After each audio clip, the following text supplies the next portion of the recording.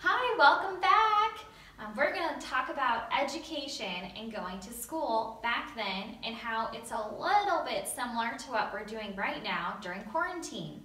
So a long time ago, they didn't have the cool schools like we do today.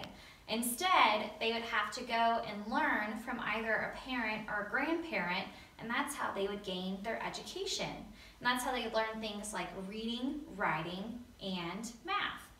So we're going to talk a little bit about those things today. But when we today learn how to write, we have to do one important thing, and that's learning our letters. And we often do that with our handy-dandy alphabet. And mine looks a little bit different than the ones today. Sometimes the ones today are colorful, they're a lot bigger too, but they usually aren't made up of people. And this is my fun hodgepodge alphabet. And today, I also have a really fun hodgepodge doll. And he'll help us make some of these letters a little bit later. But for right now, I want us all to sing the alphabet. You think you can do that? Awesome! Okay, let's go ahead and sing.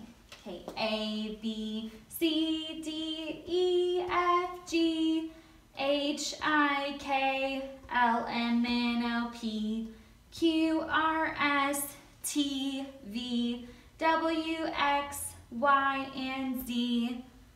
I tricked you, didn't I? There are two letters that are missing from my alphabet from back then. Can you guess what they are? That's right. One of them is my J.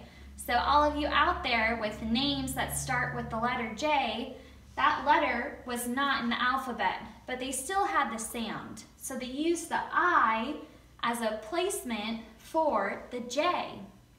And then I have one other letter missing. Can you guess what it is? That's right, it's my U. So here I have TV, I'm missing my U. I know, and we have really fun words that start with U, like unicorn. But back then, they just used the V instead of the U. So unicorn would start with a V instead of U. Yeah. Now I did mention that these look like people, and some of them are really hard to make. Like for instance, the letter C. So I have my cool hodgepodge doll here to show us how to make that. But there are some that I think that we can get up, get all our wiggles out, and do a couple of them together. What do you think? Awesome. Okay, let's go ahead and do a couple together. All right. So I have my fun flashcards here to help us decide which ones to do. All right. I think our first one, let's try the P. What do you think? You can do it? All right, I'll help you out. Okay, we're gonna stand together, feet together, put our arms in a circle and lean to this side. And there you have your P. Okay, let's go ahead and try another one. So what do we think? I think that we can do the letter T. So all you have to do is put your feet together, arms out, hands down, and head tucked in. And there you have your capital T. And from T, we can go straight into one of my other letters. Let's go ahead and try the Y. So feet still together, arms straight up, and there you have Y. And today, we even have fun songs like YMCA. All right, and let's try one more. And this one, I think we can all do. It's my letter L. So let's go ahead and take a seat on the floor. Legs straight out and hands at your sides. And there I have my L. think that was pretty fun. What do you think? Sounds great. But once we learn our alphabet, we use those to make things. And those things are called words. And once we have words, we know how to read. Does this look familiar? I think you know what this is called. This is called a book. And books today have beautiful pictures, and they have lots of color in them, lots of awesome words. But books back then weren't like books today. Paper was really expensive. So especially when you're learning how to read and how to write, you might not have a book. Instead, when you're reading, you might have something that looks like this. And this guy doesn't really look like a book. Instead, I think it looks a little like a fan, but this hole here would allow you to string some yarn through it and wear it around your neck as a necklace. And then this way, you could read what's on it. And these are called horn books. So if we remember from the introduction, horn books are made out of something. And I mentioned that this was a farm. And there's animals here on this farm. And can you figure out which animal would have a horn? No, it wouldn't be a sheep, it wouldn't be a pig, it wouldn't be a chicken, but it might be a cow, because cows have horns, especially ox have horns. So they would take that horn and cover this paper so that it wouldn't get dirty. Because if you're wearing it all day long so that you can practice your reading and practice your letters and your numbers on the other side, then you want to protect it, because paper, like I said, was so expensive. So this would be made, and you could go ahead and practice all those. And once you're really, really good at reading, you might read a couple of the books in your household. And back then, in houses, there might be 1 or 2 books. Typically, it would be a Bible, or maybe a book about the law, about what's going on in the world, maybe even about the colonies here, which are now the United States of America. But those are what our books would be about. So they wouldn't be the really fun picture books that we have today. But also, when you're reading, you need to learn how to write. And today, we have something called a dry erase board. And a long time ago, even when I was in school, we didn't necessarily always have dry erase boards. We had chalkboards. And our boards actually looked a lot like this. And it was a way that when you're writing on a really big wall, you can save paper. But back then, this was a way that they could reuse paper over and over with these slate boards. So it took the place of paper.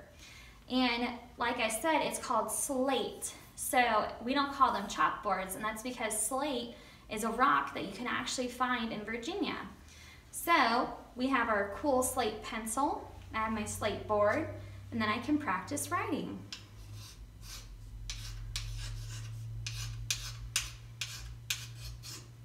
And I wrote where you're viewing today. So we have VBHM, Virginia Beach History Museums.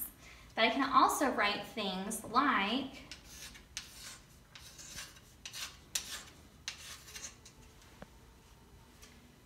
H-E-L-L-O, hello. So this is something that they could use a long time ago in order to write their words, but they could also use it maybe to do a little bit of math. So let's do an easy one. So I have 2 plus 1 equals, can you guess what it equals? That's right, it equals 3. Just like that. And so these, once you got really, really good at writing and knowing your numbers, then when you're a little bit older, you'd be able to use something like this.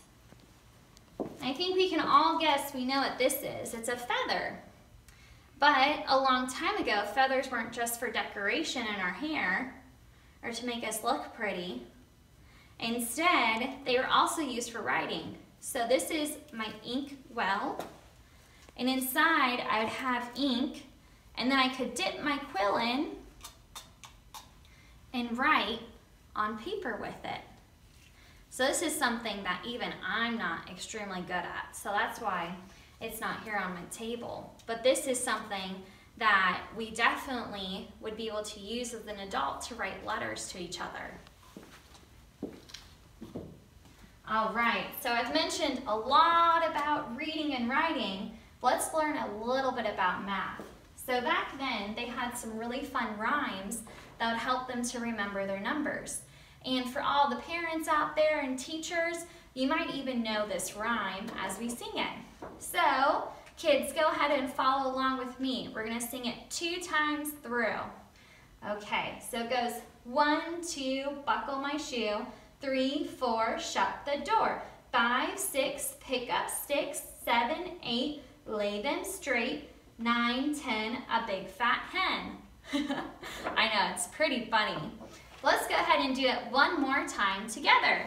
Okay, 1, 2, buckle my shoe. 3, 4, shut the door. 5, 6, pick up sticks. 7, 8, lay them straight. 9, 10, a big fat hen. Very good. All right, before I have you leave today, I have one more thing that I want us to practice together. And that's using these really cool alphabet dice here, and we're gonna make some letters with them. So a long, long time ago, they may not have had dice just like this, but they would have had things that would have helped them to learn, especially at home, and get a little bit creative. So I'm gonna go ahead and grab mine and throw them here on the floor. All right, now let's try a nice good roll. And what do we have? So I have a M, P, R, E, a Q, and a U. All right, so let's see, what can I make with these letters? So let's try an R, a E, and let's see, is Rem a word? No. But what about Q, U, and E? That is a word. That's Q. All right. So that's the one I can see from here. But let's go ahead and roll again.